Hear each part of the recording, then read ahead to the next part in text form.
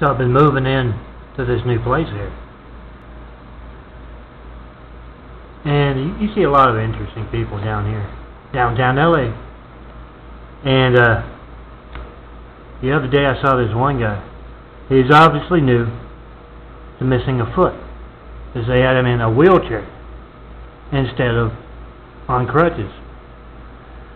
And he caught sight of me, and he just went ballistic. He started screaming at me. He said, "Hey, you're Stone Cold John Milton Brady." It was the one and only. You're the reason they started knuckling me. He points down to his missing foot. He said, "They started with my foot?" And I probably shouldn't have said this, but I said, well, I mean, he's being knuckled. He's getting his consequences. Maybe you shouldn't have taken part in my censorship and isolation. Those guys at the top can be kind of mean, and that just sent him over the edge. This guy got up, and he's going to come over, and I don't know what, but he took one step. He had forgotten he didn't have that foot, and he went flat down on the ground.